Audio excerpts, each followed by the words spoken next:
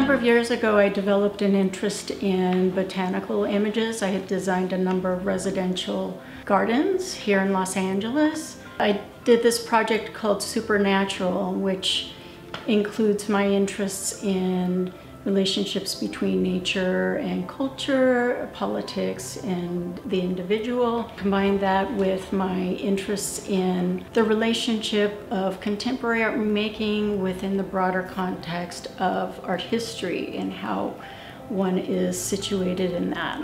I'm very interested in materiality, and so that plays a part as well. How does one craft one's work? What are the qualities of materials that can suggest meaning?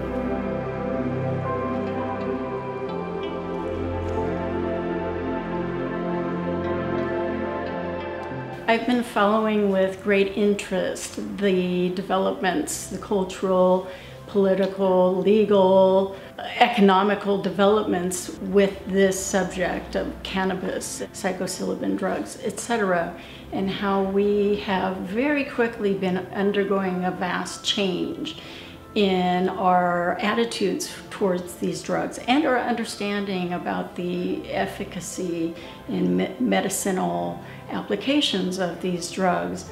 And it just seems like sort of this joining of my interest in botanical imagery and what that can say about our relationship with culture. So these paintings are intended to be playful and celebratory, and also a little bit mysterious and potentially magical. So we have image representation within an abstract field, and that is one of my interests, is how do image and abstraction interact in the same space.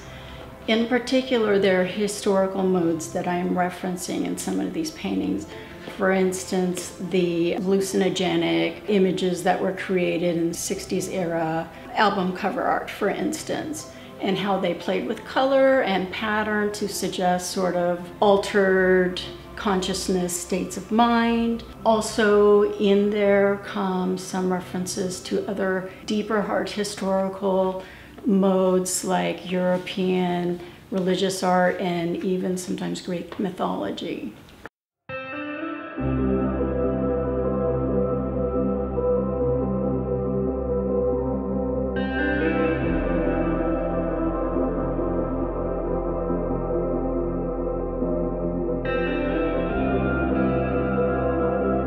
So in this painting in particular, you can see I'm playing between the marriage of the image and the abstract field in which it resides. The image is highly designed, the pot plant is highly designed. I am more interested in the idea of than in a really true representation. So I cut and paste and edit things to make more of an iconic image. And then I wanted to play with what is the background pattern, drawing upon historical modes from the 60s era hallucinogenic kind of album cover art, and bringing in newer ideas about, in this case, fractal patterns. Fractals are these images that can be mathematically generated to infinity, and they just endlessly repeat in nature. So there's this play between image and background and use of arbitrary color to heighten the visual effect. The way I've designed it, it becomes a little more anthropomorphic. These arms become like limbs, and the orbs behind are sort of illuminated.